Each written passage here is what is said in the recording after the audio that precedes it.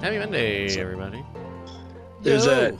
title on Drudge Report says poll Ukrainian people sexiest people in the world. It's like, byline Ukrainian Today survey of Ukraine says. Not what it said, but that would be kind of funny. I mean, I don't know. You should have self-confidence, Ukraine. Go, you do it, girl. You go, Crane. You go, Crane. Happy Monday, everybody. Doing weird things here. Yeah. How's everyone feeling? Justin, you feeling good? I'm feeling good. It's July 1st, or as we will all eventually know it, the day that all the brands change their rainbow logos back. I mean, I was really excited to see everybody honoring Doug Henning like that, though. It really was touching. The legend, absolute legend. What was it like in the last day? Lil Nas X poked his head out of the closet. Yes, and Yeah. that meant 3 months more pride. We saw his shadow, and that means we get 3 months more. It's interesting because I think it was, I mean, not even an open secret. I think it was just a known thing because he used to be. He used to run a Nicki Minaj fan account. Yeah. Like, that was Let's That not was- jump to conclusions there. There's a lot of reasonable reasons you can do that. sure. Well, exactly. no, but I'm saying is as a part of having run that account, I think he was out. Yeah.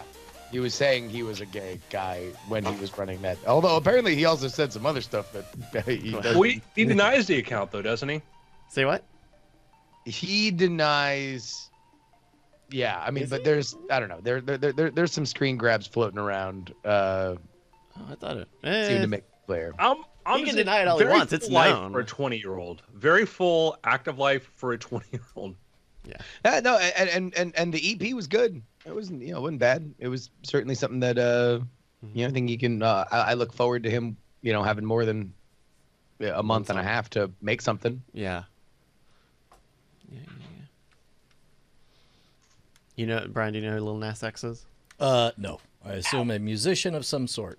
Oh, okay. Well, you're busy. Well, you've probably heard of the Old Town Road song. Oh, sure. That's the guy. That's it. Got it. Yeah. Didn't they use that in the Rosh News pointed out that was like in the Rambo Last Blood trailer? Yeah, it was. Really? Oh, why? Weird. That seems like a weird. Because I it's guess like I the didn't- most popular song of the year. Like, Yeah. there's no if there's a bigger song this year, it will be gigantic, considering what a supernova that was. I love. There was a Billboard headline. Lil Nas X's Old Town Road stops Taylor Swift from hitting #1 a second time. He's a scourge, Lil Nas X. No, I think justice. So you are. I'm not a Taylor Swift fan. A lot of Taylor Swift drama That's right. yesterday. Oh God, yeah. I could only understand about half of that stuff. But Yeah. Stop me if you heard it. Popular recording artist upset with record label. what? Yeah. Yeah, it made it sound like someone bought her record deal or record label. Yeah, I mean, But- basically she. I guess the background is she hates Justin Bieber's manager, and Justin Bieber's manager hates her, and they've had a very antagonistic relationship. And then she was not offered the chance to buy her old record label that she had just bought, or at least buy her master tapes. Mm. The record label sold to Justin Bieber's manager, and so she was like, "Oh, he's bullied me," and brought back up the whole Kim and Kanye thing, like Mhm. that it's been a thing. I don't know, whatever. Taylor Swift is upset, and somebody needs to go console her, especially really, really rich people tears. yeah. Well, I mean, it's also one of those things where it's like, and. Well, yeah, that was Coming out. I was talking to Rosh Coming out. last night, and I'm like, somebody bought a thing. Somebody just said they bought the thing. They're already rich. Everybody's rich. Mhm. I'm not gonna worry about. I'm not gonna lose any sleep. Like, I can't believe that poor Taylor Swift didn't get the catalog. And I have no problem. I like her music actually, but I was like, it's just Yeah. Taylor Swift. But to quote Paul McCartney, Michael Jackson bought what? Yeah. All right, I think I'm good to go here on my side if you guys are ready. Yep. Yeah. Alrighty, then take it away in 3, 2. Hello and welcome to the Weird Things podcast. I'm Andrew Main, joined by Justin Robert Young, Well, hello, friends. Brian Brushwood, Well, howdy. Mr. Bryce Castillo. Hi, that's me. Hey, gentlemen, did you get the news? Did you get the news? No, that he is risen. You know what? Kind of close to it. Apparently, somebody at NASA saw Infinity War and got really, really, really angry at Thanos and didn't make it to the theaters to see Endgame. Mm-hmm. You're like, what? Where is this going, Andrew? We're going to Titan. Wait, NASA is? NASA's sending a probe to Titan. They want to send a hover, like a drone-like probe, to fly around and examine the surface of Titan with a nuclear-powered quadcopter. So, Titan And kill has Thanos. incredible air density, right? Like air pressure is almost like Earth. So just a couple of propellers should be just fine. And yeah, it's all methane, but there's no oxygen to make a explosion with. So basically, just flying around in a methane atmosphere. That's awesome. So there's some concept illustrations there, but it's a really cool mission because Titan is fascinating. Titan's got this, this icy surface, but probably has a big, thick ocean below it. And if we're looking for places in the solar system where you could find life, Well, I thought they had full-on rain. They had methane rain, like makes methane clouds, and the they got methane methane clouds. rain. They got pools of hydrocarbons. I mean, lakes. It's like Yeah, man, that's the crazy part. You look at what few photographs we have of Titan, and it definitely looks just straight up like I don't know, Earth riverbeds and valleys and all that stuff. but very yellow. Looks like Beijing, actually. Now I think about it. Yeah. Bryce, if you pull up the list of the instruments there you had before, we can see what's going to be on board there. This is a list. You have anyone read that out? What we're going to be measuring there? So the spacecraft is about 450 kilograms. It includes a mass spectrometer, a gamma ray and neutron spectrometer, a geophysics and meteorology package, and a camera suite, including microscopic and panoramic cameras. So pretty cool. So this thing will apparently be able to like fly around. I believe it will. How long land, do they think too. it'll go for? I think a couple years. It's got that nuclear battery, so I think it's going to pick up, go from location to location, and land, and then take instruments and pick up. And it's just a great way, with Mars, because we actually have a Mars helicopter in development. Because paradoxically, as it sounds, because there's thin air, you'd think that like propellers and stuff wouldn't work, but because there's little air resistance, they have to go much, much faster. But you could get certain things that that you wouldn't likely think would work there, because the thin atmosphere with the lower gravity in Mars makes that possible. And here on Titan, as you pointed out, Brian, with that thick atmosphere, comparatively so, you think at the surface of Titan, if you had like a breathing mask and maybe like kind of just a chemical suit, the air pressure would be fine. You could probably walk around. Wow. Might be cold, but very exciting. Very exciting. Yeah, well, and the idea of just like, we're accustomed to probes moving at a couple miles an hour tops, but the idea that we could just fly around dynamically and just be like, go take a tour. And then can you think about the level of quality of video we're going to get? It's unprecedented. When this happens, we will have never seen anything like it before. Yeah. There's a video. I just see you do Titan mission as a search, you can see there's a concept video showing the rotorcraft landing and popping around there. The plan is to launch this thing somewhere between 2020 and 2029. That's proposed, and then orbital insertion between 2029 and 2038.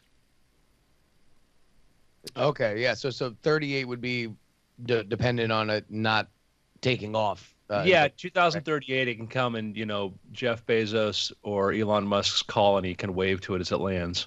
Yeah. We're watching this thing, the simulation of this thing flying across the Titan, and then it's landing, and and it looks like the Sahara Desert right now from the look of things. And what's amazing is how normal that quadcopter design kind of looks now. in a way that it probably would have looked very, very futuristic, not but like 10 years ago. But now there's so many commercial drones out there, and we're so used to what that looks like that's like, oh yeah, no, that makes all the sense in the world that's the way that we go with it. There's, the thing, we get excited about some idea of the future, and then when we get it, we've had incremental versions of it. By the time we get it, we're like, oh yeah, it's like when the iPhone's amazing, but you had Nokias and other cool smartphones that were part of the picture. You had going from the brick phone to the StarTAC, and then with the bigger display, you're sort of prepped for these things. And with like quadcopters, like when we start seeing flying taxis, using rotorcraft, or ones that might start using ducted fans that look like things out of Blade Runner, by the time we get to those, we're like, well, yeah, it's just a version of this. Yeah. It's just a version of that and a version of that. It's just a quieter, more energy efficient version of this thing, this solution that we've had and we've been iterating on for years and years and years. Yeah. I mean, it's still, though, like, it's amazing to watch like a Harrier take off, a Harrier jet. Oh, God, yeah. And that ultimately was a direction that we didn't pursue as much as vertical takeoff and landing. It wasn't because we didn't know how, it's just fuel efficiency. It was just so expensive to try to just take off without using aerodynamic lift. Speaking of which, there was an article in The Economist talking about the possibility of not so much battery-powered aircraft, but hybrid aircraft. So as I understand it, a turboprop airplane is basically a jet engine that spins a blade, and you can use the jet fuel to take off, but then once you take off, you don't need quite so much power, and so you can switch to sort of battery mode. And then when you come in for a landing, you actually, just like braking recharges your battery in your Prius, coming in for a landing, you would recharge the battery for your next takeoff, which is kind of crazy. Yeah, that's a lot of things going on there, but a modern hybrid car has a lot of things going on that 30 years ago we'd be like, I had to rent a truck to go move a piece of equipment, and regular truck, but it had the engine that shut off at go to traffic lights. I mean, intentionally, not like my car in high school. And and I was thinking about, like, man, like, we've come so far with starters and stuff where it's we took hybrid technology, said, yeah, well, let's just have the engine just shut down when we get to a stop if it stops for more than 10 seconds, because we'll save energy. Where 30 years ago you wouldn't have done that, because like the amount of energy to get it started again would have been a lot. But now the parts are smaller, things are more efficient. So yeah, the claim is 30% fuel savings. I think it does limit the passenger side. I think you can only get around 50 seats on it because of that type of technology. But I mean, all that seems like a step in the right direction. Yeah, very cool. Oh, sorry, it's yawn. Oh God, we launched another Falcon Heavy last week, which is that's the SpaceX rocket where they take a Falcon 9 and they strap 2 other Falcon 9 rockets to it. And this was a very, very fast-paced, very high-powered takeoff. And they were able to, the first 2 boosters landed back at Cape Canaveral. The center booster had to go something like 3,000, 2,000 miles out into the ocean and missed coming in. It was coming in faster and hotter than they've ever had one come back in before. So it missed the barge by that much and went into the ocean. So it wasn't really like, a loss. It was more like, all right, we need to pay attention to that now. But what was cool was, remember how we talked about SpaceX was trying to capture the fairing? That's the big shell that goes over. Yeah, the fairing, they had the crazy because basically it just falls down and you can't strap rockets to it. There's no fuel in it. You just gotta try to catch it. And so they put a parasail on it. They put a parasail on it so it'll sort of guide itself a bit. And they've been sending out when they can launches one ship with basically a giant acrobatic net out there, and they've been trying for years to catch the fairings, just trying to catch one fairing, just proof of concept. Can we catch one? Because each one of those is worth like $3 million because how big it is. So, and that's $6 million is over 10% now of the launch cost. They caught one. They caught half of a fairing. So here's a weird question. Let's project 10, 20, 30 years into the future where there are so many launches.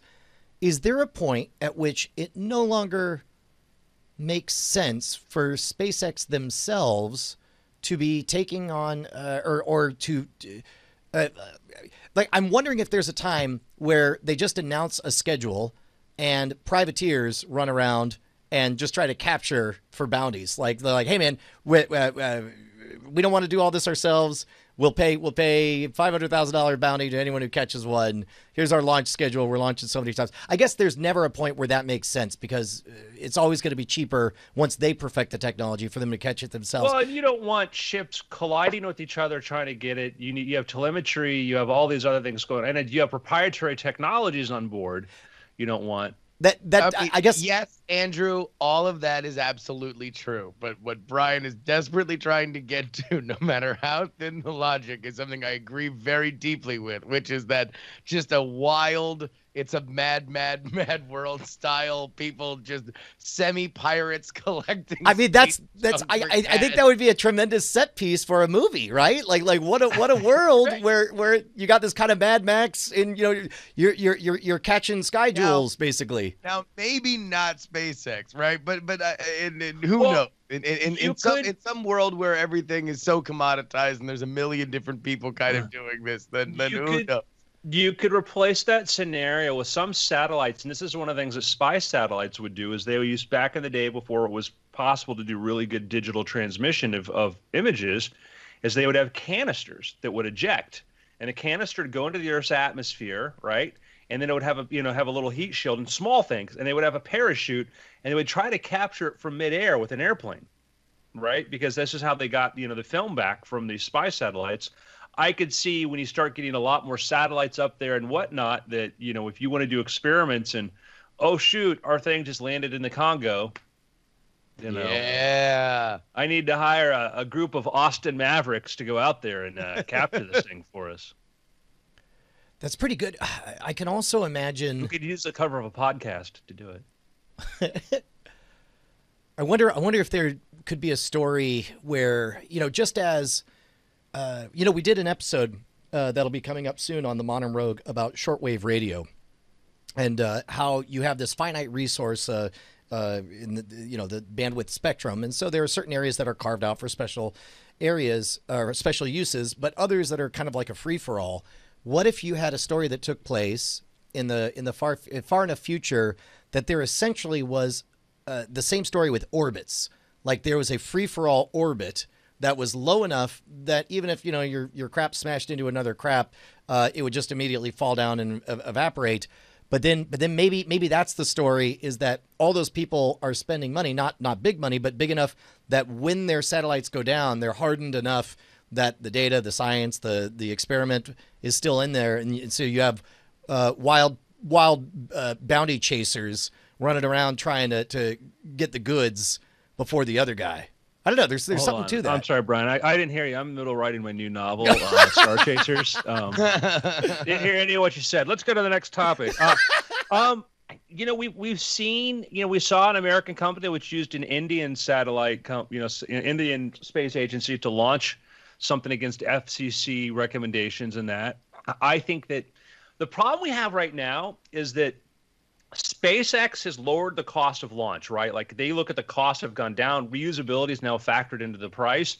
Everybody else is scrambling, but it's not like industry has started to really catch on and say, man, we need to be doing more stuff in space. We need to be doing materials research. We should be doing this. It's like internet availability, in the early, the late 80s, or, the World Wide Web in the early 90s. Like, oh, that's a cool thing. Maybe someday somebody will make use of it, and it's like, yeah, and 10 years, 15 years from now, you're going to look back and go, man, why don't we get into this sooner? But right now, there's not enough people trying to do that. At the time, it's smaller in startups. There are a lot of cool startups. So, well, and I wonder how many people are already thinking 20 to 40 years ahead, like Netflix did. I mean, at a time that most people were on dial-up, Netflix, they didn't name their company DVDs by mail, even though that's what their actual product was. They named it Netflix because they knew even then the dream that they were aiming for. Eventually, bandwidth will be ubiquitous and fast, and when it does, we will be well positioned to take over all of the entertainment industry. Mm-hmm. Yeah, it just comes down to how much money. The cool thing is between Firefly Systems and a lot of these other companies trying to develop cheaper launch systems is you can start to get more exploratory R&D budgets. Like you can't do a space mission right now. Most companies or pharmaceuticals couldn't do one with their regular like a small part of their R&D budget, But as these costs fall down to a couple $100,000 or a few $1,000,000 to do this sort of stuff, you might see people thinking that more forward. That's what's exciting, Yeah. This is exciting. It's keeping us on the air. Oh, hell yeah, Andrew. Patreon.com/Weird Things, where you go if you're a Weird Things aficionado, a Weird Things fan, a Weird Things supporter. You want to keep this program rolling, then head on over there right now. Patreon.com/Weird Things. That's where you can kick us a little scratch, make sure that we keep rolling here on the show. And also you get our show After Things, which happens after Weird Things, a little earlier than everybody else. Folks, it keeps us doing this show. I'll tell you what, I blew out my voice over the weekend. In another world, would I say, hey, I should save my voice? Maybe, but not because... not when there's a patreon.com/Weird Things. Me and my little money grubbing fingers needs to get every single penny I can. And I crawl out and croak my way through this episode for you folks. I'm glad you enjoy it. Patreon.com/Weird Things. I sent a link over to Bryce. I'm going to ask you a question. So right now, if we wanted to take this show, this like an hour of audio and compress it, what would the file size be? An hour of audio compressed, about 10 megabytes or so? 5 megabytes? It depends on the quality. If you just wanted to barely hear, I think we could get it down to 3 megabytes if you just needed like less than AM quality. Bryce, what's your take on that? I'm actually going to try to download one of our episodes here and see what it is. But we down convert to, I want to say 96 kilobit per second. Just because we sometimes can go up to like an hour and a half, so we get it pretty small. For example, After Things last week, which I think was less than an hour, was 27 megabytes. Yep.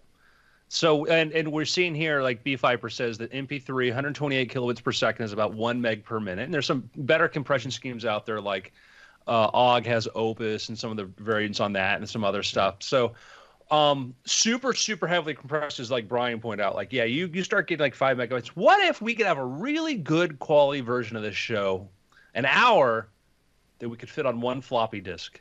1 megabyte? 1 megabyte. Wow. A floppy disk, Bryce, used to be a form of storage. I grew up with. I had the big floppy disk. I had the thing you shoot, and you click it in, you lock it in. You could, if you could remember how to play Jeopardy. These, which my mom put under her soft drinks when we started trying to set them on the counter. How about 1 megabyte? Any takers? Any takers? I mean, that's extraordinary. What level of quality are we talking about? Oh, Bryce, did you get the example I sent you? I do. This is the Codec 2.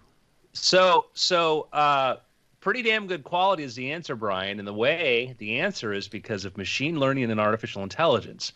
What some people have done is they've taken a standard Codec 2, which is a pretty good codec for for compressing audio like human speech.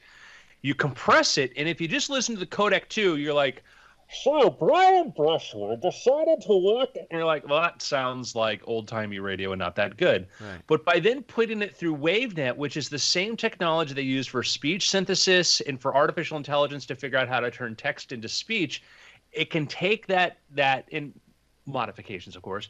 They can take that and reconstruct it and fill in all those little bits of the human. And basically, if you want to play some examples, yeah. So here won't sound like anything to our listeners. So yeah, that's true. So we've got the original file here. This is a sample.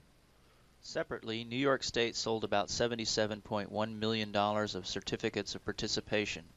Okay, so you can kind of hear it's a little. It almost sounds like it's already been compressed. Maybe it's not perfect microphone. Here's Codec 2. Separately, New York State sold about $77.1 million of certificates of participation. So it's like Speak and Spell, basically. Yeah, and that's super compressed version. And now they're going to use the WaveNet. They're going to take that actual file and use the WaveNet decoder. Right. This is a decoder, not an encoder. Separately, New York State sold about $77.1 million of certificates of participation. Holy cow. And It sounds cleaner. you know what's amazing is I'll bet, imagine we get to a place where there's sort of a checksum for a person's cadence, voice, facial structure, and linguistic patterns. Then all you would need to do is send over that sort of checksum and then the actual text of it with time codes of which words are said when, and then all of a sudden you could get even smaller when a machine learning just says, do the Brian Brushwood voice, use the Brian Brushwood library, imagine Brian Brushwood says this, and then it just ends up sounding exactly the same. Well, yeah, here, remember with text, you might lose intonation and certain other things, but with like a version of this, though, you're getting so much data from there. And play the female voice because I thought that was even better. Sure. And again, the third version we hear is taking that second. It's the same audio as the second version, and just going back and saying, "This is how I think it's supposed to sound." Sure. So here's the original female example. Under terms previously reported, the Italian agricultural concern assumed about $195 million in subordinated debt as part of the transaction. All right. Here's the Codec 2 version. Under terms previously reported, the Italian agricultural concern assumed about $195 million in subordinated debt as part of the transaction. And with the WaveNet decoder. Under terms previously reported, the Italian agricultural concern assumed about $195 million in subordinated debt as part of the transaction. You know, this technology is amazing. I just personally wish they wouldn't have picked such racy examples for that. So I have a question for you, Andrew. So the trade-off you have when you have higher compression, and you see this more in video because video has even higher bit rates and much more stringent compression, is that it requires a lot more processing power to decode it. And so with this WaveNet decoder, if it's so compressed here, and it sounds like the WaveNet decoder is actually synthesizing new data out of it, would this, like, what is it something where you need a bunch of extra processing power to decode this? It is going to be more processing power intensive than other codecs, and that's one of the things that we try to do with codecs now is we try to make them, very efficient. The stuff that run, 'cause remember, everything we use, everything our voices right now, everything we do across the internet involving voice, almost images and every video, is compressed. And then with mobile, we've been putting this sort of like we've got to make these things faster, yet not burn up a ton of energy. So that'll be the next phase, is to make them more efficient. But one of the beautiful things that happens with machine learning is that you eventually develop algorithms to get better and better at it. I think we talked about, or I don't know if we talked about this. There's physicists have been using a machine learning system to recreate like the universe, basically like the physics and the placement of things around there. And by machine learning, by putting in a bunch of inputs, this is what the data is, this is what these things usually end up looking like, figure out the fastest way to process it. They developed a system that's far less processor intensive than conventional ways. So with machine learning codecs, and we'll get to and this isn't machine learning encoding, as you pointed out, Bryce, but when we start getting into the more advanced versions of that, they'll get efficient. And it's been pointed out in, the criticism pointed out in our chat room here is it's like, this is for voice only. And that's true. Like if you try to put, a song through there, it'll sound like garbage. It's not what it's tuned for, but we've come a long way. Do you remember like the MP3 codec was created by a guy, listening to Susan Vega's I'm Sitting in the Corner, Tom's tweaking Diner? the math by hand back and forth until he said, yep, good enough. And that became the standard for billions of downloads because one guy, going over. So now that we're using AI and machine learning to do these things, expect to see really good ones for music and other stuff, and extremely small, and and it's not like we're sitting there going, oh yeah, because transmitting voice is still a problem. But as you start to see things like Google Stadia, where you're playing video games and start to play VR and this stuff, and you want to compress and send really complicated experiences across the inner tubes, these will help. Dude, that's remarkable, and it's interesting because in an age where bandwidth keeps getting faster and faster, we could afford to be a little bit bloated and just, run stuff less and less compressed. But I wonder if, as Moore's Law is not going to stop and all of a sudden processing power just gets stronger and stronger in your phone, it's going to be like, it's going to be faster and faster. There's a device called, we've talked about it before, called Winston, that basically acts as a relaying bridge between your router and your cable modem. And by virtue of cutting out so much of the advertising stuff, websites, even though it's technically slower because it takes more hops and processing time, it cuts out so much of the advertising and tracking garbage that websites allegedly actually load even faster. And so, up to 30% faster. So if this is the case and we could do the same thing with a bunch of other data points over mobile, it seems like a great idea. Yeah, absolutely. And that's where, the thing that struck me about the Google doing their Stadia, which is, for those who don't know, that's their video game platform coming out, where basically they're going to stream the video game system itself. The console will be a Google server somewhere sending you the video, and then your controller is going to be sending your position, what you're moving back and forth to at your position, stuff like this. And I think certain things are happening locally, but the real things happening remotely. But when you want to get into 4K, 8K games and super high res VR and stuff like this, and you want to do that remotely on a cloud server, that's a lot of bandwidth. Yeah, you're not kidding. These compression things make that easier. So it's a very, very, very interesting future. I've been listening to an audiobook, which will probably be my pick when I finish it, but is How the Internet Happened. Mm-hmm. And it really, really great overview of a lot of things. Basically, from Netscape to Napster to Netflix. Well, other things that don't begin with N, but it's a very, very wide, story of the technologies that, made things happen, and a lot of things that stories is sort of forgot. But last night, Brian, they were talking about the whole, Reed Hastings, we didn't call it Netflix because it was DVDs by mail, and cool stories. I got one more cool story for you here, and this is another, again, it's a little bit machine learning, heavy today, but there's just so much stuff happening in this world of developments happening at a pretty rapid pace. Last week, there were several stories Facebook improved the algorithms they were using to reconstruct your face. So when you have virtual avatars, which that looked really cool. But this was one that I thought was kind of the neatest one, other than that voice compression thing, which I thought was a pretty cool, is we've talked about GANs before. Those are what we call generative adversarial networks, where basically one algorithm, one system is saying, I can detect faces, and the other algorithm saying I can generate random noise, but learn to make faces and test me. And they test each other until the face generator gets really good at making faces. It can fool the face detection system or anything else you want to do. Microsoft unveiled a new system, or revealed, researchers at Microsoft and JD AI Labs, object-driven attention generative adversarial networks, that one. And what it is they took a system. Remember how they could take photos and say, hey, this is like a dog catching a Frisbee, right? And you look at the photo, identify that. Now they've done it in reverse. Now you just say, show me a dog biting a Frisbee.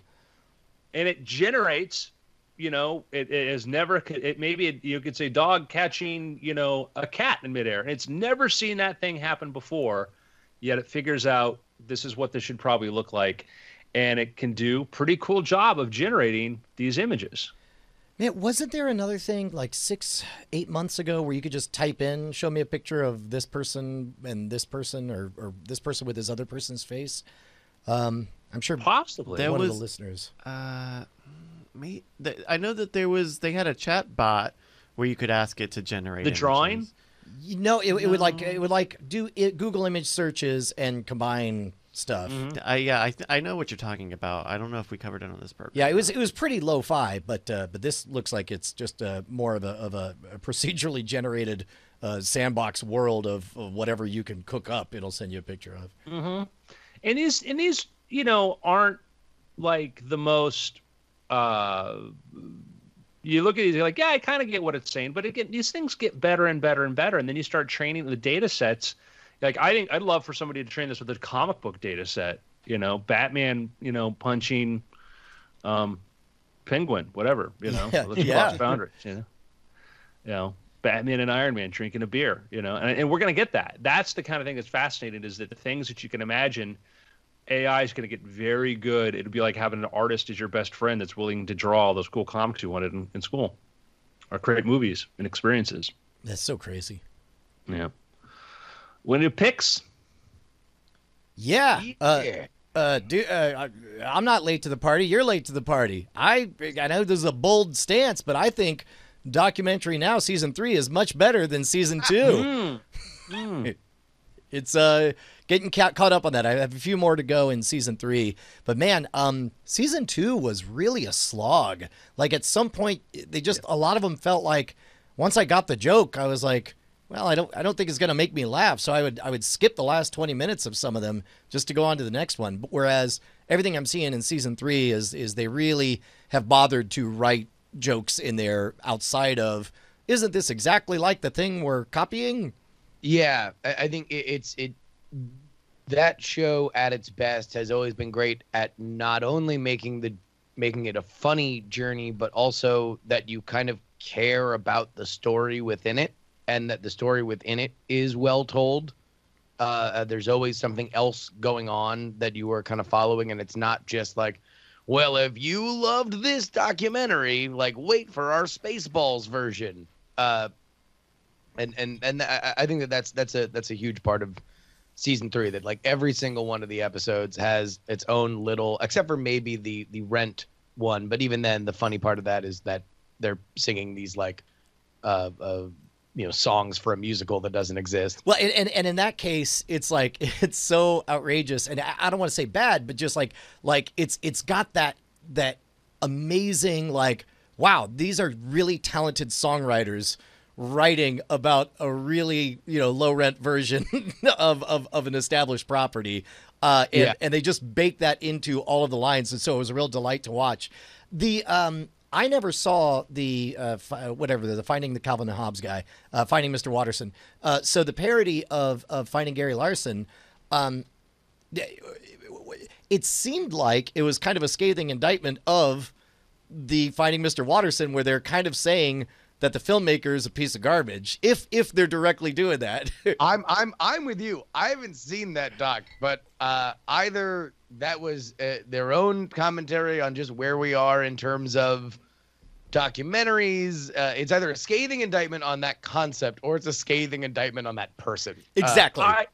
I'm unqualified to weigh an opinion either, but I remember watching like the trailer for the one there, because they were trying to make one about trying to find Chris Columbus. John Hughes, the guy that worked with John Hughes. There was one about trying to find John Hughes, and the trailer, you watch part of it, and it was like, it felt like we were owed this explanation of what happened to this man who disappeared from public life, and we want to go try and find him. And it's like, no, you're not. Yeah. You're not owed an explanation. You can make a documentary about his work and whatnot, and not insert yourselves in there, and I maybe maligning the whole thing, but I remember watching the trailer and being turned off by the concept, because it's like this I deserve to know because my personal journey is so important, and that's what this was really a great indictment of, is these documentaries where, people want to show their own importance. And it's the frustrated filmmaker who finally figures out, like, well, I'm going to become the center of, something by putting myself there. Says a guy who may or may not have a documentary coming out very soon about themselves. I will say that, man, they front loaded the badass on season 3 with Backcrap Valley parts 1 and 2, and especially when it took me longer than I'd like to admit to realize that that's Owen Wilson as the guru. It's pretty great. Yeah, no, it took me a little bit I'm like, I know he's someone. Who is? And then as soon as they had that first thing with the nose, and I'm like, oh my God, that's brilliant. Yeah. That one was that was too long for me compared to the others, but still, it was very. I don't know, splitting it into 2 parts, because it's one story and then a big twist at the end, and then it becomes a second story with more context. I liked it better than I liked their other 2-parters. I think that their other 2-parters tend to be like, oh no, we just have a really great thing, and we're gonna split it into two halves, like the Blue Jean Committee one, where it's like that Blue Jean Committee one probably could have been a better 1 episode thing than it was a 2 episode. At least with Batcrap Valley, it was there was like this very, the new characters that were heretofore unintroduced, like carry, like Michael Keaton carries the second one. Also, Fred Armisen, that dude could speak Spanish, and he could do accents that good enough to fool the. He passed the Turing test on this guy. Yeah, that's kind of been his bit though forever. Is the even going back to like Euro Trip, like he just loves playing people who speak other languages speaking English. Like that is a big, specifically big I'm thinking about the whoever Juan likes rice and chicken, where he just does the whole thing in Spanish, and it sounds to me as passable and authentic as I'm able to discern. He was he's a great mimic. He's awesome, and I think he's really strong in this season. Yeah, I met him at a party once. It was after season 1, and he was just standing there by himself. I'm like, hey, I don't want to be weird, I don't want to annoy you, but like, Documentary Now is amazing. It's one of my favorite things you've done. I'm sorry, I'm like so apologetic. He's like, oh, that's great. No, I like to hear that. It's really cool, And I'm like, yeah. And then that awkward silence where I'm like, well, I said the thing I wanted to say. Nobody else is here talking to him. I don't want to just turn around and walk away like, hey, I got better things to do. But, you never think about that when you're like, oh, I'm going to go talk to this person. I'm like, how am I going to get out of talking to that person? Yeah. Yeah. I think it's always the move to punch out. And then if they are like reaching, if you're like, anyway, man, I just wanted to say that if then there's another like, oh, really? What was your favorite episode? Then it's like, okay, well, now we're talking. We have like consent conversation. But if it's just like the roll up, then it's like, hey man, good job by you. Here I go. Anyway, it sounds like it's see a you very later. small party, so it's like I'm just gonna go stand over here by myself, and we'll Yeah, be that's a rough one. That's a high degree of difficulty. Yeah. Especially since he's kind of famously sort of anxious anyway. Like I had this, I've been doing this thing on the Jury Daily podcast where I've just been asking people like, all right, if you had like a celebrity, there's like a few celebrities that have kind of like, they're like their own lifestyle brands, like that you just find them fascinating as people, and you would like want them to just be somebody that would like text you every 3 weeks and be like, hey, I'm doing blank, whatever that blank might be. And I had like, Bill Murray is that for a certain demographic. Jeff Goldblum is that for a certain demographic. There's these people that kind of radiate like a lifestyle. And a bunch of people started writing in about their favorite things, but they were all like people that are famously anxious. And it's like, no, you wouldn't want to hang out with that person. Like you'd want to watch their work, but you wouldn't hang out. Like that's I don't know. That's super weird. Yeah, that's the expression like you don't want to meet your heroes. And then there's that, is that anybody, even the people that we might think are like, oh wow, it'd be really cool to like go to I wonder what like underground art museum that I would, if I was hanging out with Jeff Goldblum, he would that we would go see. And then it's like, no, everyone's probably weird. Yeah, I don't know about him, but I guess sometimes I want to meet so and so, and it's like, you don't, it's like you don't. Brian Brushwood is the worst. You hold on. Hey, I'm good to meet you, Brian. He holds on to your hand. He doesn't let go. He's like, how are you? Have you seen all the episodes of Modern Rogue? Have you? What about before that? Escape? Did you see the precursor, Brian Brushwood on the Road? Did you ever watch any of my old stage show? I did a lecture in 2006. Have you ever been to Halloween Horror Nights? So there's this maybe it's not for here, but there was a story about a Hollywood celebrity that like, he invites people to his house, go over to his house, and he'll like play like his old movies and stuff for you, and like I had that experience of like somebody like, oh, you come hang out, come over, hang out, and it's like, oh yeah, we're gonna watch this thing, and I'm like, wow, that's a thing people really do.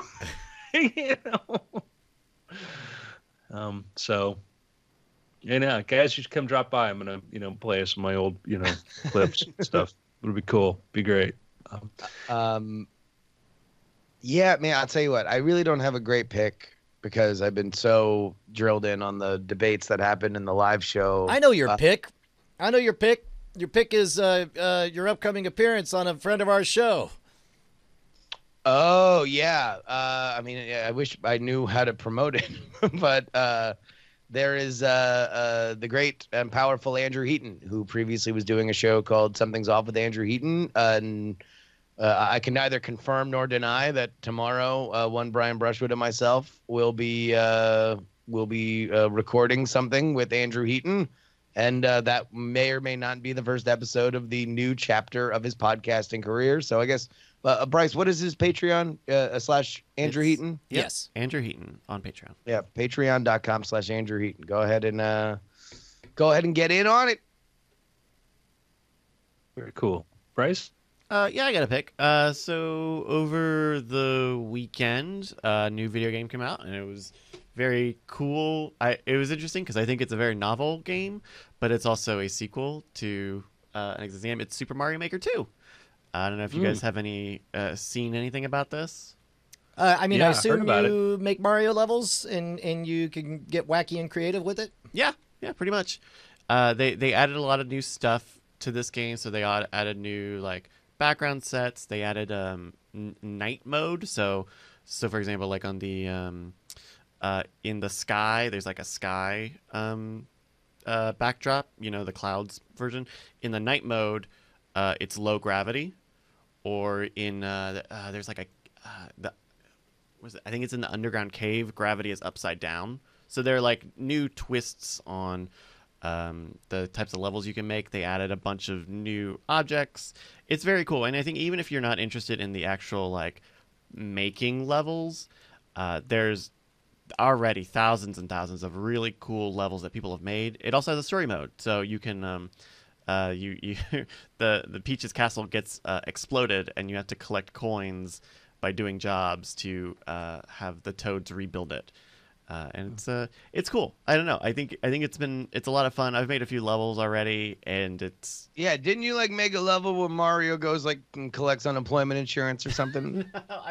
I made a new level where Mario goes to the movies, and so you go into town and you go into a movie theater and you find your right theater, and it's fun. It's a very simple like idea, but it lets you do wacky, crazy stuff like that. And having all the tools at your fingertips, it makes it easy to like, oh well, you know, I can add this or I can do this and move this around. So I think if you have a Switch, it was one of the best games for the Wii U when the first one came out a few years ago, and I think this one is a very solid follow-up. It's a worthy sequel to that. So I wonder how long until people just make their ports of like unauthorized like other movies. Oh. like Reality Bites, but it's Mario. Have you? This is a little bit of a tangent, but have you guys seen the game Dreams on PS4? Mm-mm. Dreams is a very similar thing. It's from the same people who made Little Big Planet, but it's kind of a similar sort of user creation game where you can make levels, but their whole thing is very in depth, and you can make literally any type of game within it.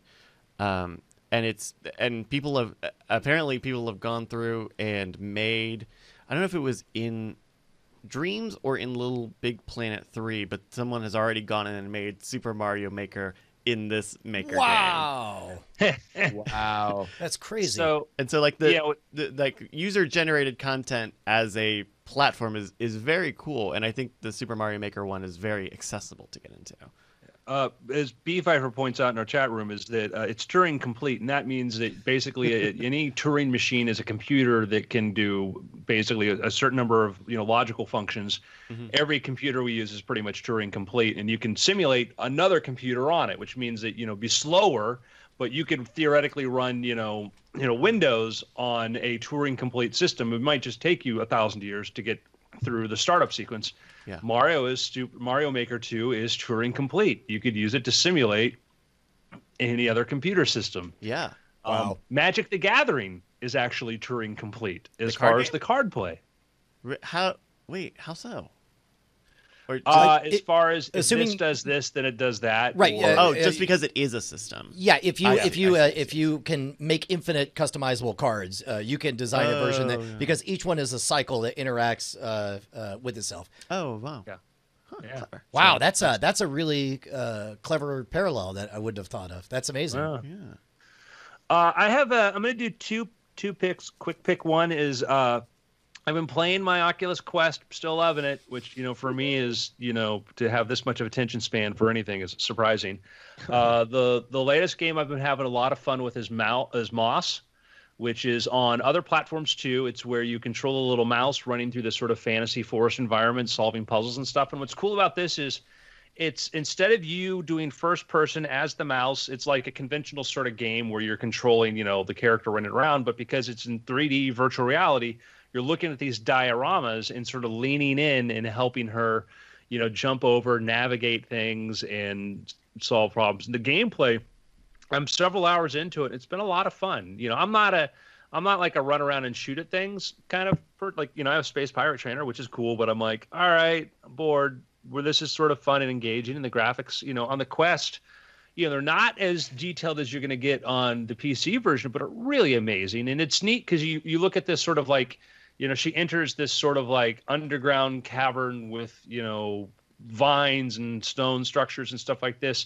And then you just lean your head into the scene and you can look all around and go, oh, there's the scroll I need to find. So Moss is a fun game. I know it's on the Quest. I think it's probably available on, probably on Vive too, and probably the Rift, etc. So Nice. my other pick is, when it comes to crazy personalities, and you hear that they're making like, oh, they're going to do a TV show or a movie about some people, you go like, oh, they're going to have to make up a bunch of stuff to make it interesting. Sometimes you hear that about somebody, you go like, oh man, I hope they have enough time to tell everything about this person because they're so weird. Strange Angel, the story of Jack Parsons. Jack Parsons is the pioneering rocket chemist who helped develop a lot of the technologies that went to go into the American, basically space program. He got his start in the 1930s working with some other people at Caltech. He wasn't actually a Caltech scientist. He was a hobbyist chemist and loved to make things explode. Eventually, the Caltech said, you know what? We probably can't have you guys on campus. We're going to move you off location to some other place. And that became JPL. JPL Laboratory is actually the Jet Propulsion Laboratory. May have got the initials JP from Jack Parsons because he is that kind of guy. Of course, like, oh, that's fascinating. Like, oh, yeah, he was also an occultist into Satan worship, used to live with L. Ron Hubbard, and was into some very, very weird stuff. I mean, That's amazing. Yeah. Follower of Aleister Crowley. The series is based loosely on the book Strange Angel. They incorporate, understand 1930s was a big time for science fiction stuff, and this is a guy who is prone to sort of flights of fancy and imagination. And I think they do a wonderful job of doing this. The series opens them up with basically you're watching a scene from some pulp magazine that he's reading, and it's not forced to me. Like there's another episode where H.G. Wells' War of the Worlds is playing, and he periodically, when he comes to a setback, sort of stops to imagine the tripods blowing stuff up. And it's not like a Walter Mitty. It's just to show you this guy's got his mind is half in the future in the world of fantasy because of the world he wants to make. He wants to build rockets because he wants us to go to the moon, So Strange Angel. It's on CBS All Access. Right on. Cool. Dope. All right, everybody. It's been weird. Hey, it's been weird. Yeah. All right, anybody need to take a break? Yeah, I gotta do a break. I'll be right back. Go for it.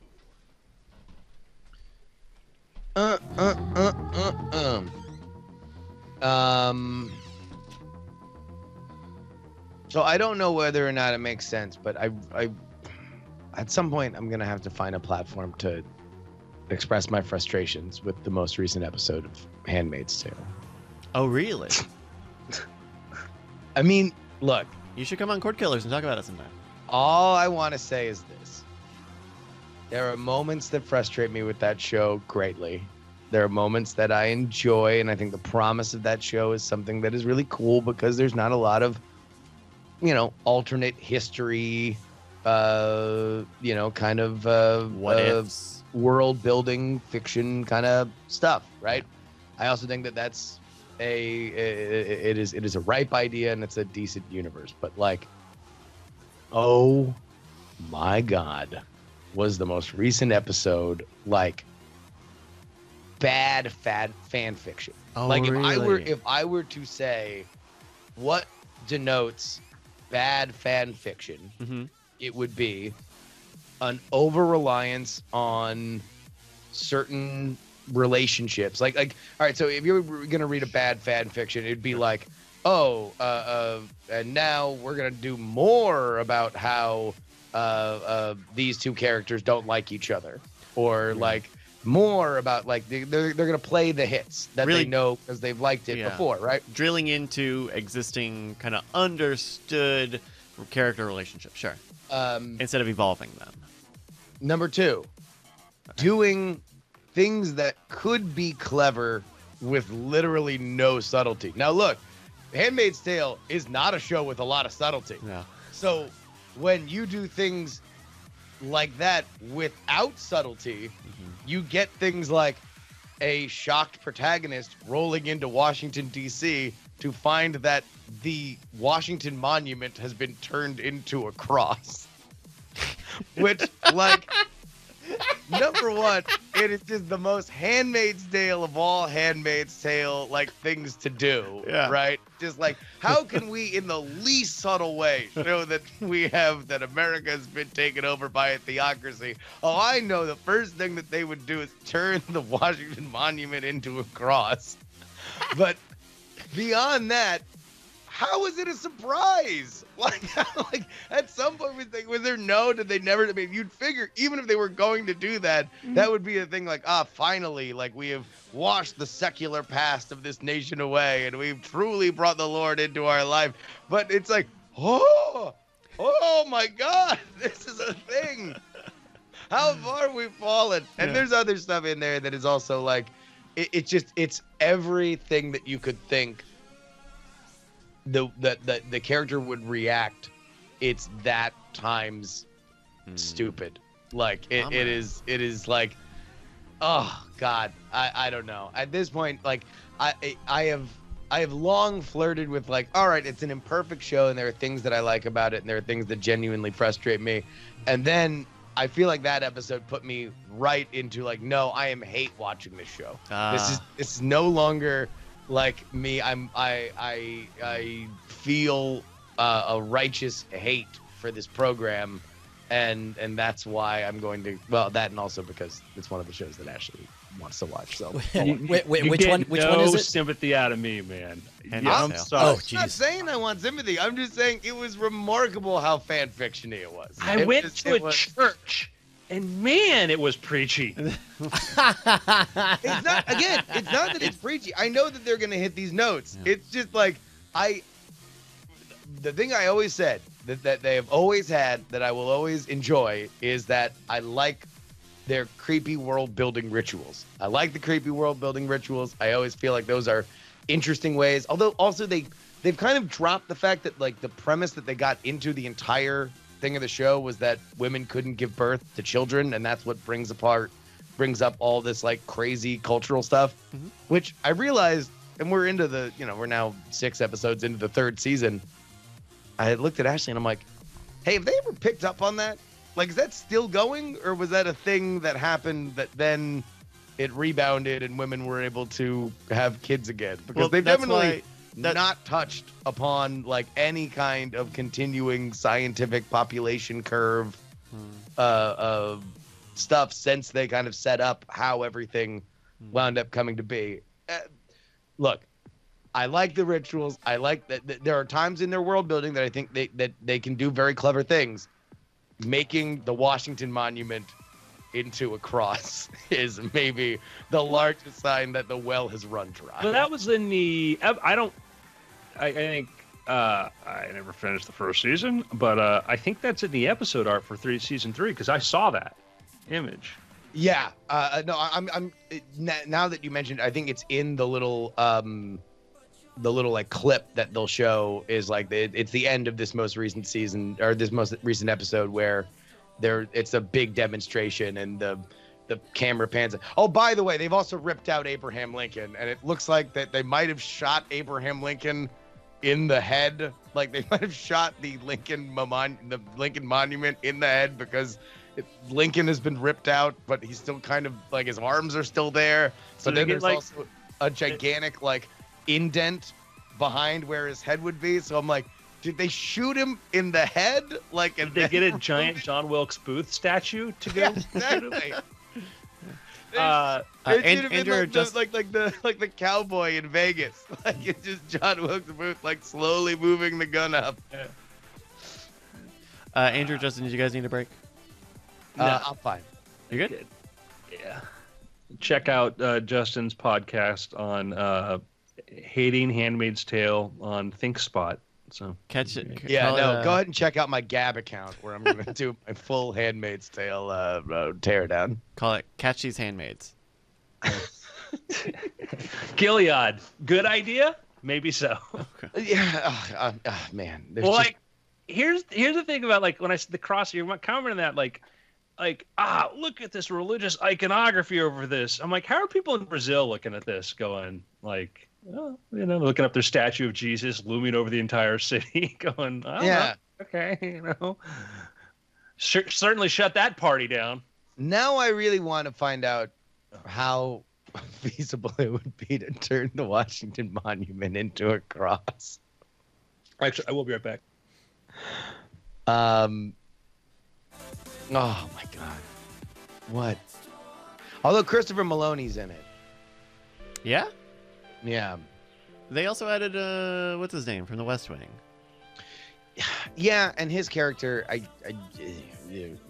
mean, Yeah. they really, really, really love edging around this concept of like, there's a resistance inside this dystopic world. Mhm. And they keep introducing you to pieces, and then the pieces then say, well, I could do the most interesting thing for the meta. Like, what the hell is happening?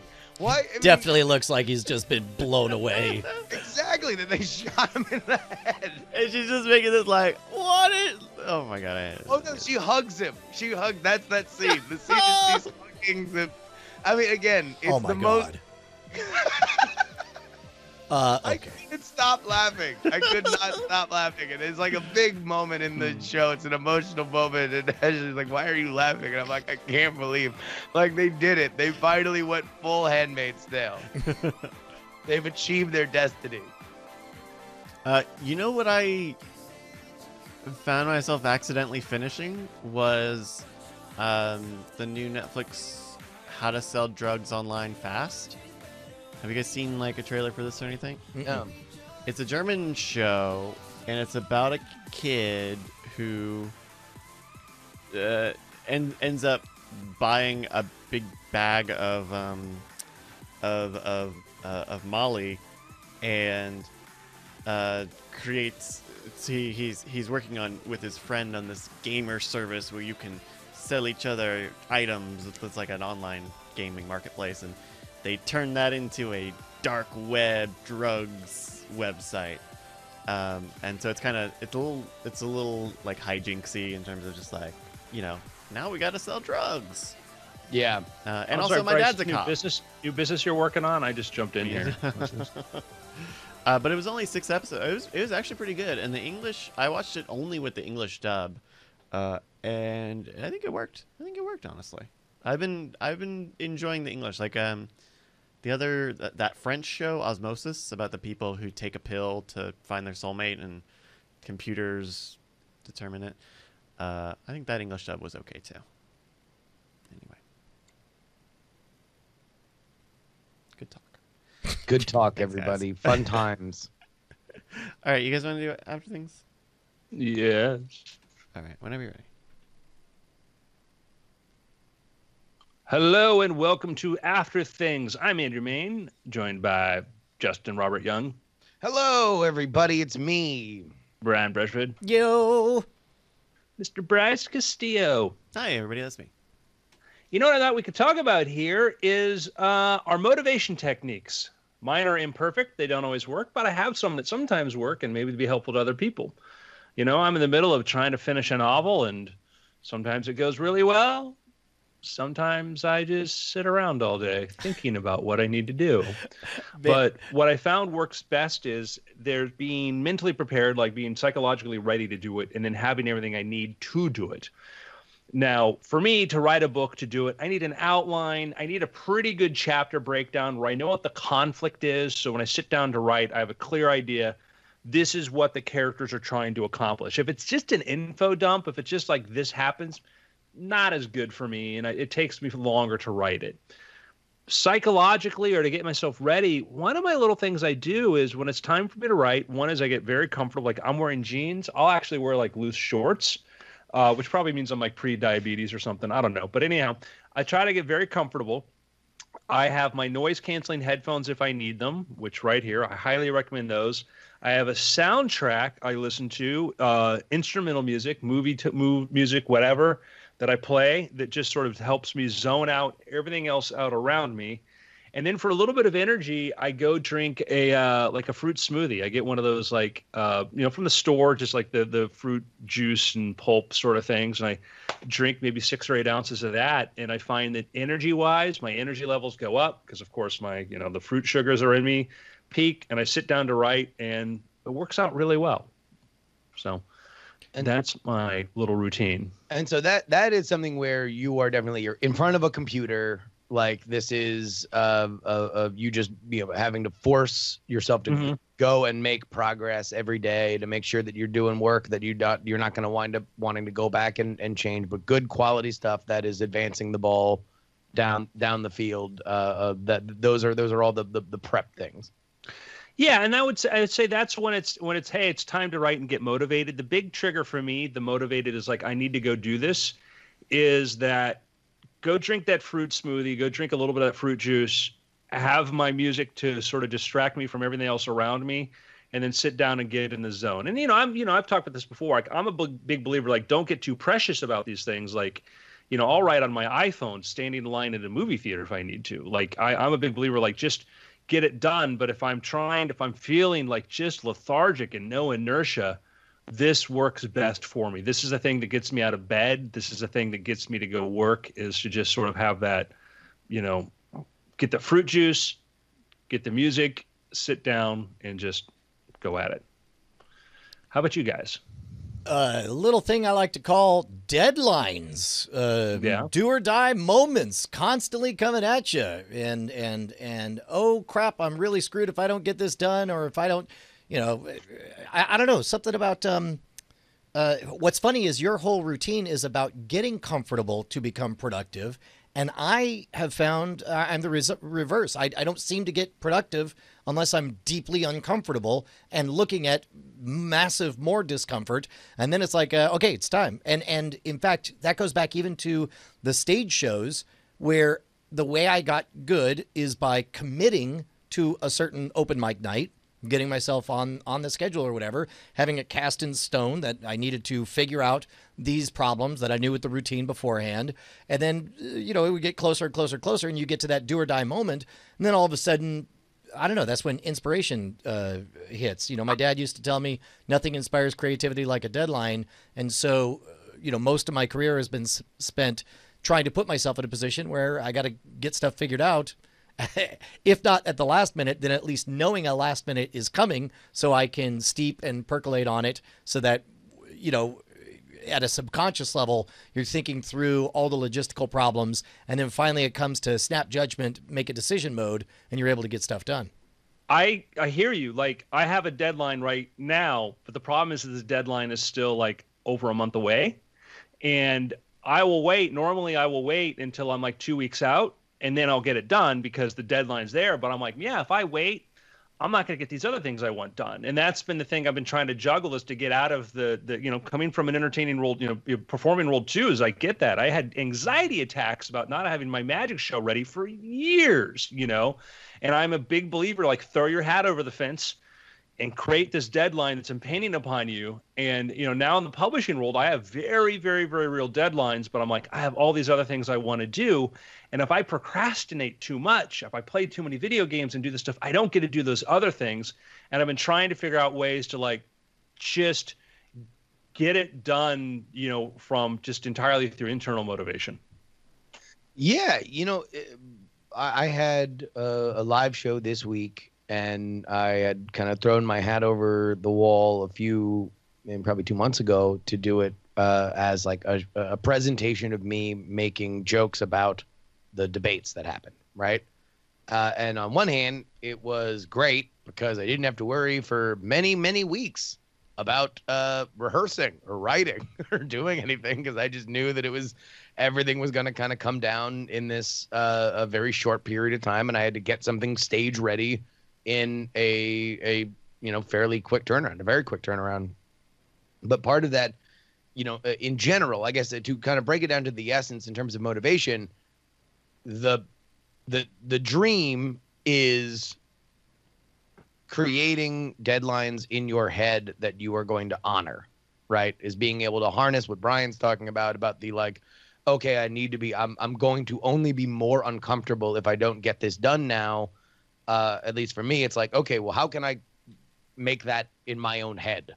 How can I summon that in any way? And then beyond that, like Andrew said, in terms of like knowing what I need so I can maximize the time that I am putting in, I have to be smarter about exactly how I'm going about doing everything. So it's like for this show, the big thing that ultimately wound up being very helpful was that instead of just saying to myself, all right, I'm going to watch these debates again, take down all my notes of what I want, the clips I want, the funny moments, and then editing all the little clips out, that I would take as detailed a notes as I could while I was live streaming my reactions initially, and kind of soft build the show even as I am just like watching it, just to kind of keep it fresh and have a little bit of a better idea of like what I want to talk about. Now, I then went and pulled those clips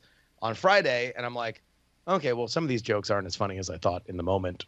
Some of them really do work, and that was it. I was very happy that Friday became an editing process as opposed to a creation process, and that's something that I had to learn, after a while, because there's always, for me, man, there's no amount of work that I can't put on future me's plate.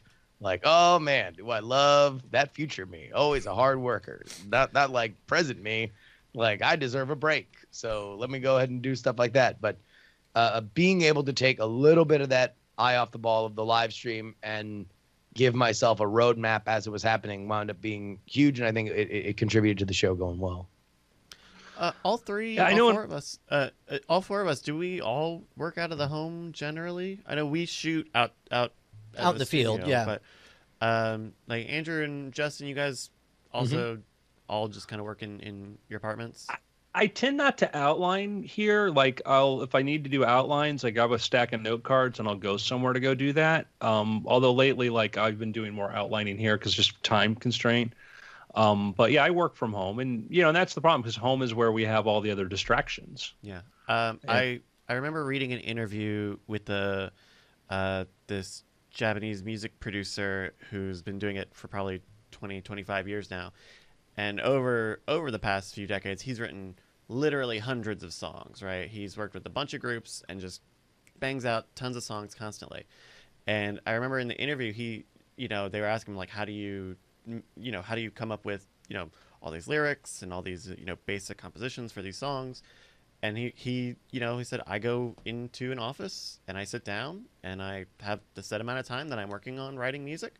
And that's the time when I'm writing music. And I think having that external location, right, somewhere where it's not just, a couple feet away, even in a home office room, but it's somewhere you got to walk to or drive to, really gets you motivated to be working. And even good stuff, bad stuff, it gets you going because you're not at home surrounded by distractions. Well, and weirdly, we're talking about productivity, but it's also true on the exact opposite. When it comes to establishing healthy sleep patterns, they say one thing is your bed is for sleeping, possibly one other activity, but nothing else. It's not for hanging out in. It's not for looking at your cell phone. It's not for playing video games in. Because your body responds to all of those cues. Yeah. When everything about your surroundings says this is the workplace, this is the place where working happens, then you tend to snap to and just be like, well, engage subroutine,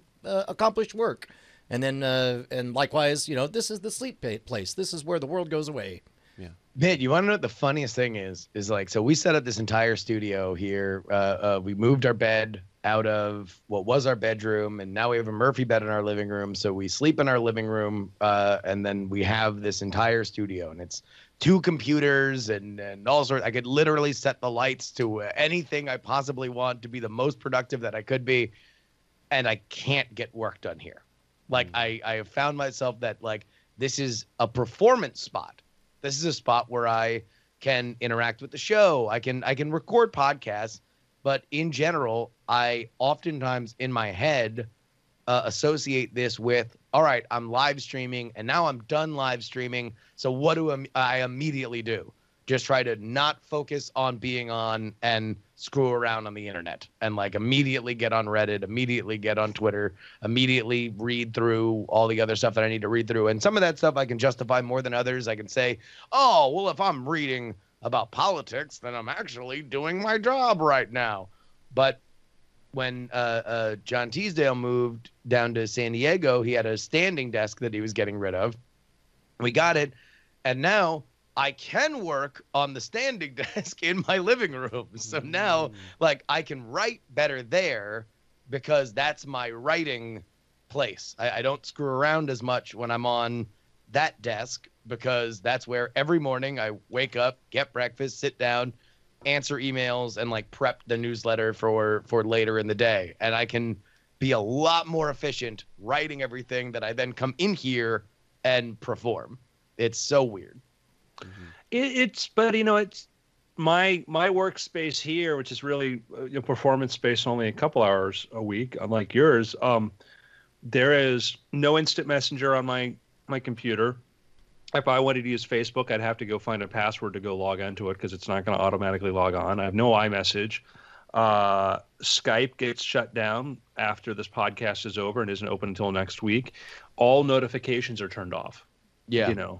And so this is, and the problem is, like, I think like all of us, and I think different than the composer examples, we all wear so many hats. And sometimes, there's, do I need to work on this project, which is what's going to pay me, or do I need to work on this project, which I hope will pay me next year? And, the balance between those can be problematic. Yeah. I don't know. Any advice, Bryce? I mean, there is like, you have to kind of give stuff priorities, which like a lot of the stuff that I do for Brian is like it's a lot of deadline based stuff, so that makes it very structured. Like Mondays I'm working on these podcasts until late at night. Tuesdays I'm getting ready for Night Attack or possibly getting ready for something else in the week. Wednesdays I'm editing for Scam Nation. Thursdays, if we don't have a shoot, I'm either trying to get caught up on like admin stuff. Weekends are shoots. And so that routine, having had it for a while, you understand where to fit stuff in best. And so even though we have like auxiliary podcasts, like we have the Bizarre Briefing, which we only do once a month, I have Trending Lemon, which I do every week, and finding spots to fit those in is part of that queuing process, and making sure that there is time within the week to fit in stuff like that, or like the Twitch stream stuff, right, to engage with the community. As far as like so for me that priority list is very much time based, because everything kind of needs to get done. But that's a more rigid structure than probably you or Justin have. Well, I mean the issue I do, like, like with publishing deadlines, I've always met them and I've always been very happy with but I've always thought like, man, if I finished this thing a month or before, I would have loved more time to make it even better. And that's been my problem, is that like, in the book world, you turn the thing in and you get opportunity to tweak it later on, but the thing you kind of turn in is sort of the thing you turn in, and you have that, oh man, I wish I did this, I wish I did that. And if I'm too wait for the deadlines, and I've got 2 books due this summer, right? And like I'm excited, but I'm also know that this is the point at which if I'm going to fail, this is where I'm going to fail. If I'm going to turn into a hack, this is where it's going to happen. Yeah. And I don't want that to happen. I want to put more effort, because I noticed a lot of writers, as they're at that point where they can get comfortable, like, I got book deals and stuff, I know what I'm doing, and I can just go on autopilot. And that's when people nosedive. And I'm like, I don't want that. I want my stuff to get better. I know that you send stuff off to friends to kind of look at. Have you ever put that on a deadline and say, hey, on this day I'm going to send you a file. If I don't send you a file, ask me about it to take a look. So that way you have a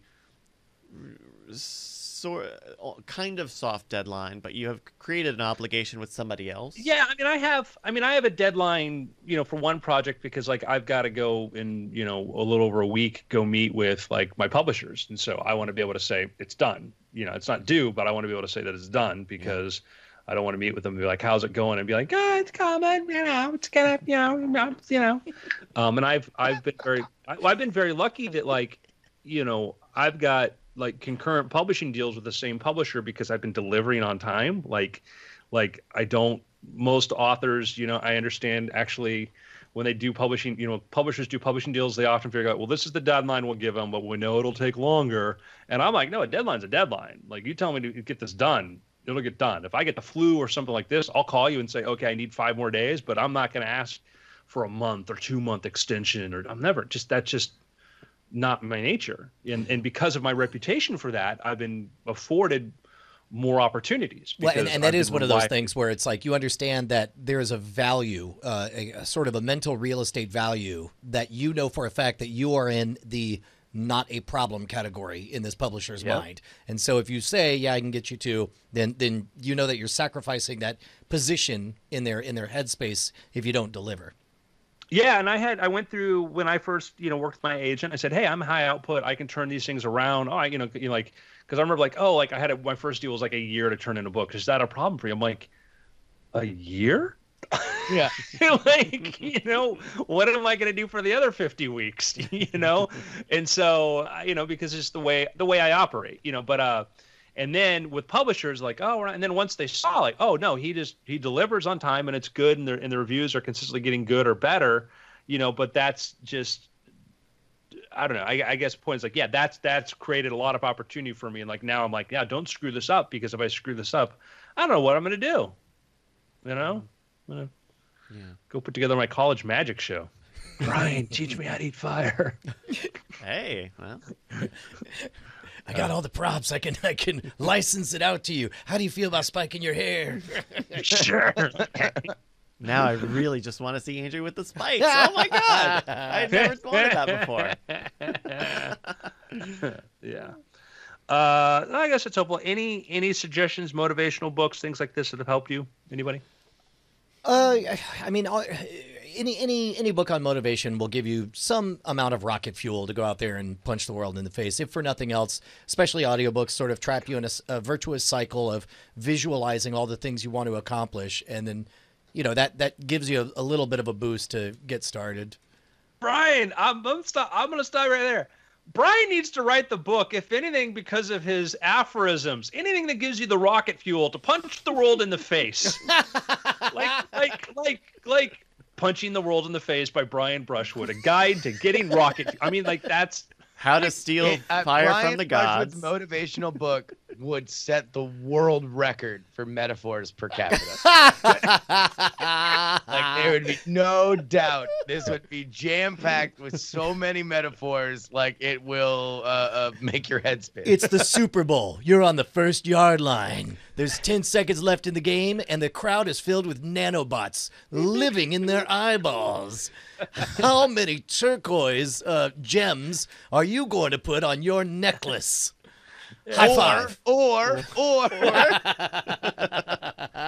Every day you're like, do I collect gold coins or do I jump up in the air and bounce my head against the box and find out what's inside? Meanwhile, I got to dodge those, carnivorous plants. Like you just don't know. Hey man, I got a fun pick. what's your fun pick? Well, I got a silly short one and then a serious funny one. Serious funny? A real one. The silly short one was I tweeted it out because I hadn't seen it, and I understand. Look, not everyone sees the same thing at the same time, so maybe you guys have already seen it. But if you haven't seen it, do yourself a favor, buckle in for a 6-minute tour de force by watching a series of Japanese commercials called Long Long Man. They get increasingly bizarre. It's for some Japanese candy, and each one is like 20 seconds long. And at the end of 6 minutes, yeah. I feel like I watched a whole season of a TV show. It's amazing. Yeah, this was a campaign for a stretchy, like, gummy candy. Yeah, It's like an epic. It's like it follows this man who trying to win his girl back. Yeah, Is that well, right? they the guy's got a girl, and she thinks he's super cute, but then she sees a guy with a longer gummy strip called Long Long Man, and she loses her mind, and it just keeps on going from there. The whole thing has a whole narrative to it, and it's really fun and funny. The real pick, I guess, would be I'm finally going back and watching the rest of What We Do in the Shadows, the TV show on FX based on the movie of the same name.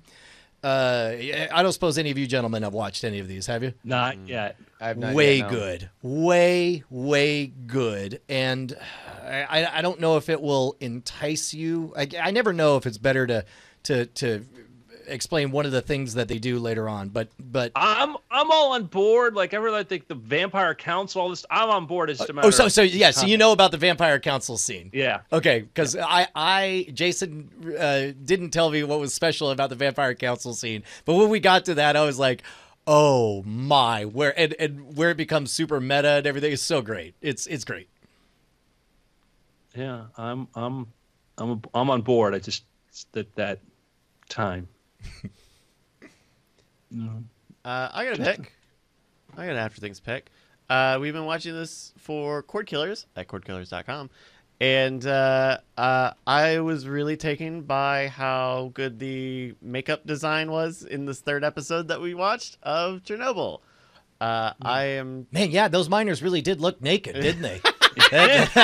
Those are amazing bodysuits. So, also, yes. I it's obviously a very tragic, a very awful story. But I've been really taken away with kind of seeing all of the elements. We watched episode 3 for Cord Killers this week, and it starts to get away from the like, we've got to solve the problems now into how did this happen? And some of the very dark overtones of like, hey, let's figure out how deep we want to dig into this thing. Let's also take a brief moment to stare right in the face of what it looks like to die from radiation exposure. Jeez Louise. Yeah, that's some grisly stuff. They really show you the last days of some of those poor firefighters. So I think if you have the chance to really check out Chernobyl on HBO Now, it's good. It's good, man. I think it's good.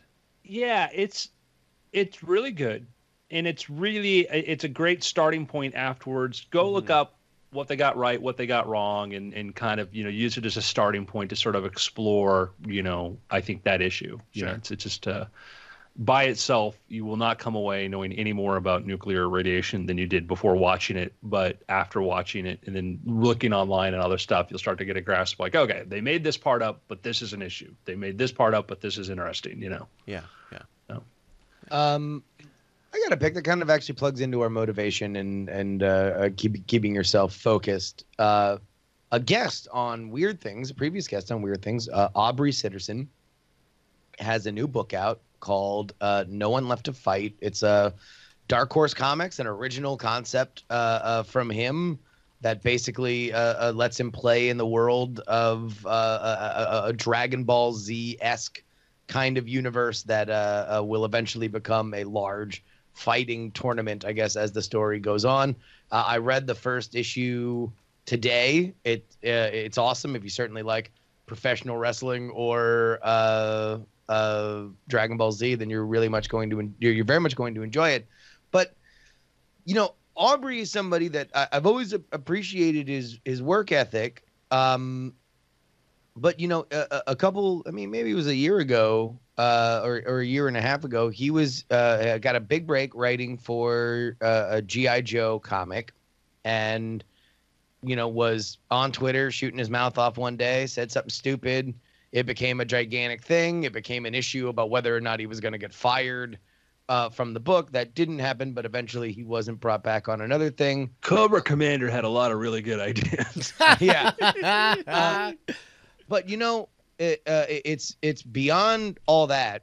He made a point to say, like, all right, look, he'd first come on my radar not as a comic book author, but rather as a professional wrestling commentator with a podcast. I liked his podcast, so that's how we wound up, coming into each other's world. But like, he dropped doing that, even though he enjoyed it.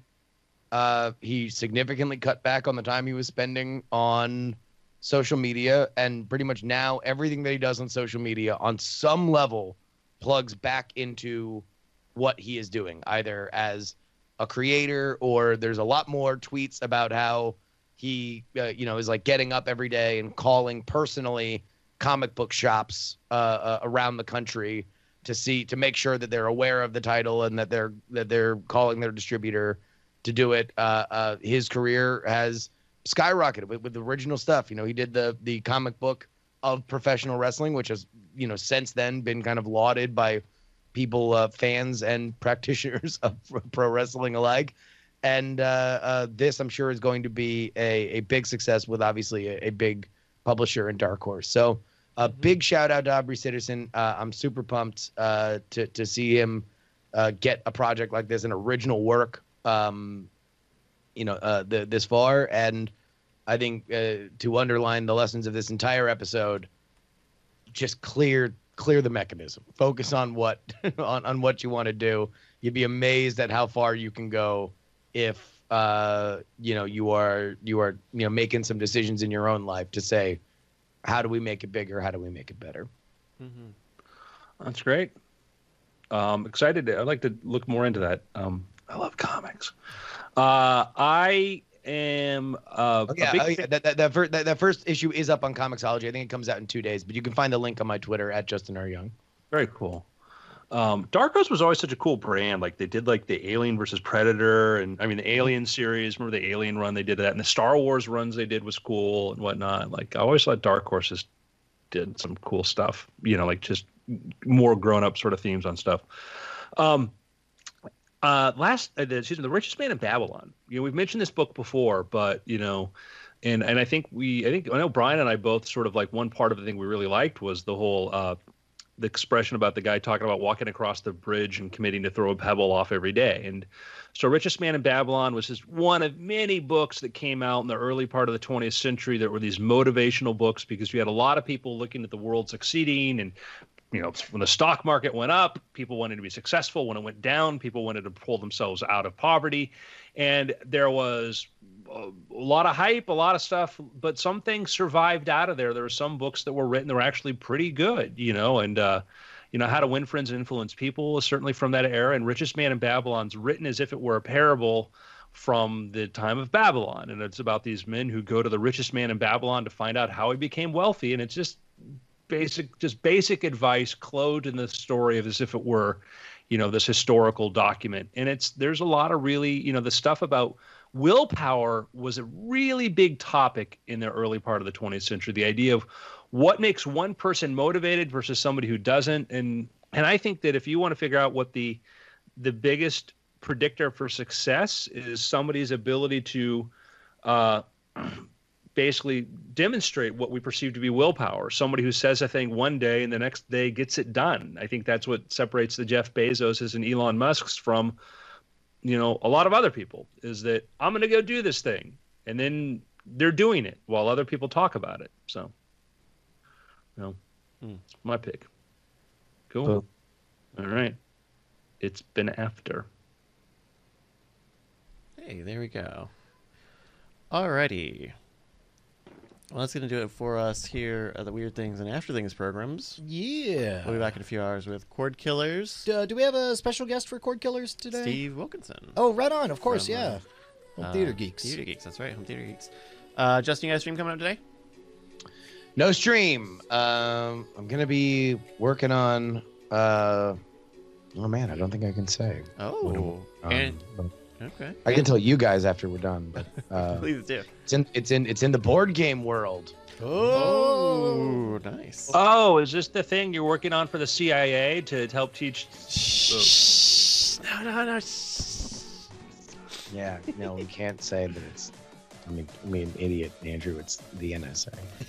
I was trying to be covert. Oh crap! All right. Well, Jesus. Now my handlers at the FBI are gonna be furious. Andrew, you playing any Periscopes coming up? I am not going to do Periscope until I finish this book. I am going to go at approximately sometime after 11 p.m. tonight. I'm going to hop into the vehicle with my lady friend. We are going to drive to Burbank, and we are going to present our passes and go see Spider-Man Far From Home. Oh, is that very nice. Tonight? And Well, Yes, tonight. That's early thing. That's early. Are they doing like a crazy Tuesday release or something? Are they trying to get like a mega week long I opening don't weekend? know this, but there is a holiday in the middle of this week, which Oh means yeah. That makes sense. Okay. Yeah. I mean, I know you as Austin, the Berkeley of the South, just don't care. But yeah, they're doing. I don't know if you've heard the reviews, but It's supposed to be good.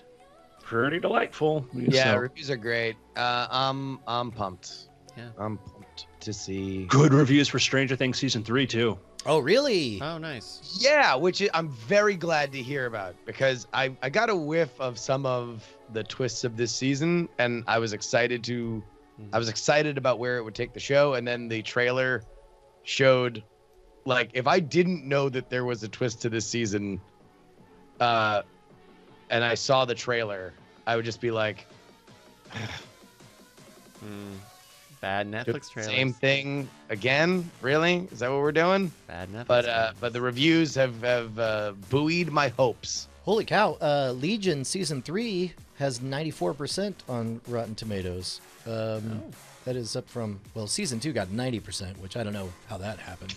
We gotta finish season 2 someday. Season 2. I mean, look, we know not great. everybody knows what you're getting with Legion at this point. Like Legion has long since shed its hope of coherence for me, and it's just like, all right, just make the dance numbers fun. Yeah.